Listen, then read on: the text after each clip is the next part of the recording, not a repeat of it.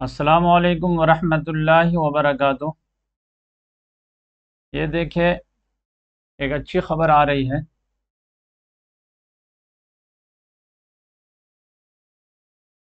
अच्छी खबर जो है फ़लस्तीन से है। ये Gaza government says Israeli tanks withdraw from man highway after brief incursion.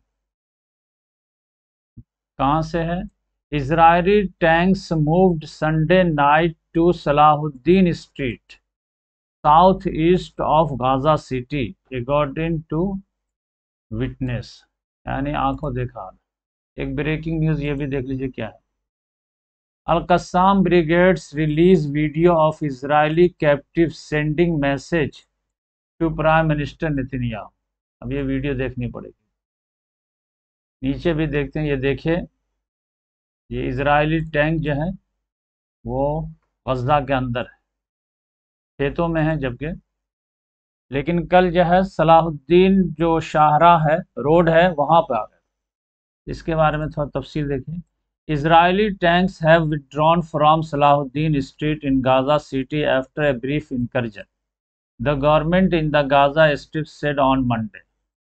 और यहीं पर एक जो है वीडियो बार बार देख रहे होंगे आप लोग न्यूज़ में कि सलाहुद्दीन स्ट्रीट पे ही टैंक ने एक कार को जो है, मुसाफिर के कार को उड़ा दिया। तो उसके वजह से बहुत ज़्यादा प्रोटेस्ट हो रहा है। There are no Israeli tanks in Salahuddin street. तो वो संडे को नाइट को आई थी, लेकिन मंडे आते आते वो भाग गई। And life has return to normal. तो यहाँ पर काफ़ी सख्त जो है उसको वो मज़ाहमत का सामना करना पड़ा होगा, इस लिहाज से वो भाग गए। The government media official said in A statement, eyewitness earlier told Anatolo that Israeli tanks moved Sunday night from Johar Adik town in the eastern Gaza Strip to Salahuddin Street, south east of the Gaza city। फिर आगे देखिए, इसको मिटाते हैं।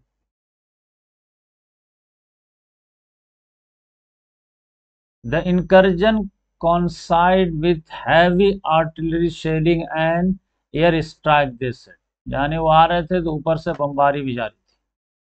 The occupation is trying to paint an unreal picture regarding the presence of its force inside Gaza, but they cannot stay in the territory under the resistance strikes। तो ये देखिए, वो जो है तेल अवीव में बताना चाह रहे हैं कि पूरा गज़ा हम फतह कर लिए, लेकिन मुश्किल से 10 घंटा भी नहीं रह पाए और भागना पड़ा। मीडिया ऑफिस से there is no ground incursion into रेजिस्टेंशियल neighbourhood in the Gaza strip, it added. Israeli army spokesman Daniel Hagari said Monday that the army was gradually advancing into Gaza. We are carrying out an expanded ground operation into the strip, he told reporters.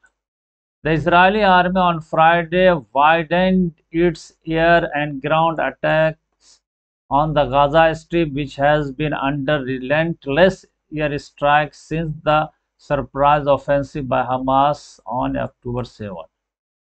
ये देखिए, nearly 9,500 people have been killed in the conflict, including 8,005 Palestinian and more than 1,538 Israelis। इसराइलियों की भी जो है तादाद कितनी हो गई? 1538 हो चुकी है। और आप जानते हैं कैदियों की तादाद कितनी बताया है? पहले 222 बता रहे थे, आज जो दिया है वो है कि 239 है हमारे। तो ये जो है मरने वालों की तादाद कहाँ से बढ़ रही है और कैदियों की तादाद कहाँ से बढ़ रही है, तो ये अल्लाह ताला बेहतर जानता है कि कहाँ से बढ़ रही है। अब इसमें कोई चाल है या फिर यहाँ पे जो ऑपरेशन में मारे जा रहे हैं, पकड़े जा रहे हैं, वल्लाह।